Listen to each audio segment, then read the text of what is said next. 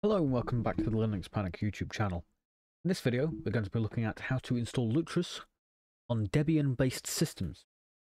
But first, before we proceed any further into the video, I'd like to thank my channel members, Mislav, Darius Rus, and Pytorus for being channel members. They get early access to videos such as this one right here, little badge next to their name whenever they comment on live streams or videos, and get priority response to comments because they know their comments get sent to my phone first. Anyway, let's get into the video. Now, what is Lutris? Well, as we can hear, as they try to advertise themselves, they try and advertise themselves as a video game preservation platform. And it is pretty much that. It is what it says on the tin. They like to try and preserve, or give you the ability to play games from as early as DOS games all the way up until modern day titles. And they try and do it inside one software package to bring all of your games together into one place. You can then run them all. But how do we install it? Well, there's a few ways of doing it. But in my case, we need to actually do something first. This version of Lutris is 0.5.12. More problem. This is not the current version. This is nowhere near the current version. It's actually 5 versions behind. Current version of Lutris is 0.5.17. So, how are we going to fix it? Well, luckily for you and me, I have a Lutris install and uninstall script. So that's what I was just doing here. I've just actually updated my installer. So we will actually go with the setting up. So clear our screen. We will do a touch, and we will do Lutris. Cool.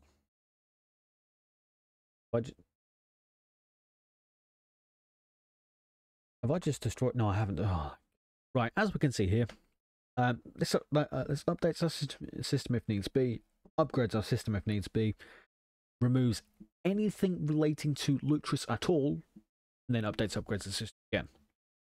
What I need to do is update that, so I will just do that, and then we will just do git add, git push. Good. We'll just double check to make. No, it did not. So comment updated. We'll just done. Okay, good. Right, that's what I wanted. Anyway, right. Let's uninstall Lutris. So, first thing we need to do is change the modifier. Plus X makes it executable. And then we want to do // Ubuntu Lutris uninstalled. Now, even though it says Ubuntu there, because I originally made this when I was using Ubuntu, we can now, it will work with anything Debian based. So, do that. That's changed the modifier so it's now executable. So what we want to do is do sudo / Ubuntu Lutris uninstall. Hit enter, feed it a password. And this will then go through, update the system as needs be. And then it's now removing Lutris. Anything to do with Lutris. The following packages were automatically installed and are no longer required. We aren't touching that. We're not removing anything other than Lutris, because those are packages that were installed with Lutris that it's saying we now don't need because we've uninstalled Lutris. But that's not what we want to do. There we go. We will get worked out eventually. What we want to do is now go take a look at our installer. So if we do nano Ubuntu Lutris in install.sh. Install.sh, and what this does is it updates and upgrades our system. It does this every time. Pulls down the file we need. In this case, it is the 0.5.17. Then installs it, then updates it, then upgrades, and then bada bing. It does it all for you. You don't have to worry about it, but that's what it does. And to prove it works, what we need to do is chmod plus x plus the executable // Ubuntu Lutris install.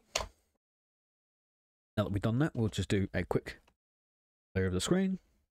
sudo /ubuntu. I might actually change the name of these files. I have just realized that I just downloaded the deb file to that. I'm gonna have to remove that. So this is absolutely expected. It is going, these are not here. Why are they not here? I can't carry on. So what we need to do is do sudo apt fix broken. Cool. Yes, it will get the Vulkan tools. Now, Vulkan is just a processing engine. It's just a graphics engine. Yeah, just like DirectX is and OpenGL and OpenCL and all that jazz. But now that we've done that, run it again. Let it run through everything it might need to. Come on. And now, if we do Lutris, open the version.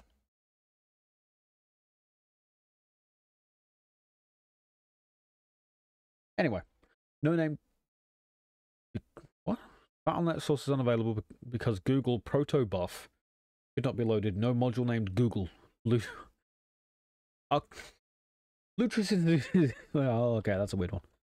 Lutris is installed. This is actually my own system. This isn't a virtual machine or anything like that. This is actually my own system. So there we go. Perfect. So what do we have? We have some software that's already installed. I have played Contraband Police and Factorio and Jalopy Prison. These are all games that I currently have installed with Steam. If we look at games in general, nothing has changed except the way things look, because that's pulling in different images. But that's fine. Now, did this actually make a difference? Yes. First things first, that copyright mark here is now says 2009 instead of what it did originally. This has now been updated. It's got credits and licensing and all that jazz. And it has more sources. GOG, Epic, Origin, EA App, Ubisoft Connect, and Steam. We can actually change this to include more sources. So we could include Humble Bundle and itch.io, Amazon Prime Gaming, FlatHub, and Steam for Windows. Now, if we look here, everything is here. So if we were to log into something like GOG, we could do so clicking this. Gives us the login functionality. I don't have a GOG account, so it's not going to matter. But if you had accounts for these, you could then get it to show up.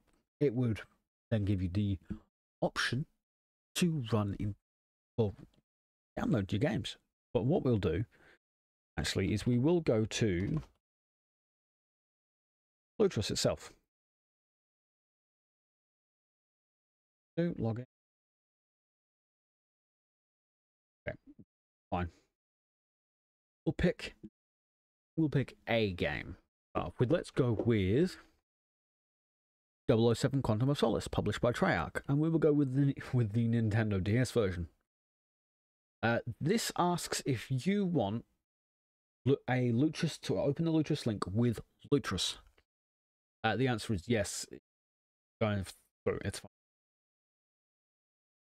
And what this should, emphasis on should,